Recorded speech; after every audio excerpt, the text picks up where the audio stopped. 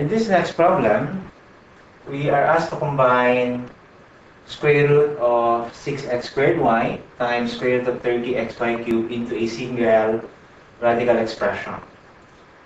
First, we will look for the prime factors of 6x squared y and do the same for 30xy cubed. So we have the square root of 2 times 3, that's for 6, times x squared y, and the square root of 2 times 3 times 5, this is your 30, times xy cubed.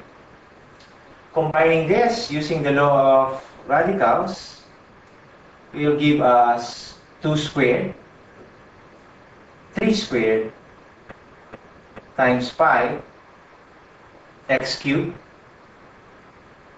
y to the 4th. Next, we will rewrite this radicand as the product of two factors, with one of the factors being a perfect square. So we have 2 squared here times 3 squared.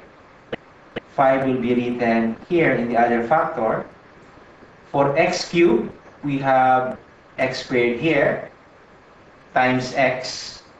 And for y to the 4th, we have y squared.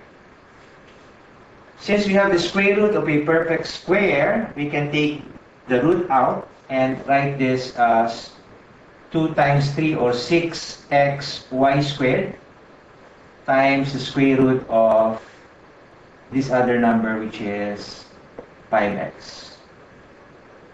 So this is the single radical expression, which is equal to square root of 6x squared y times the square root of 30xy cubed.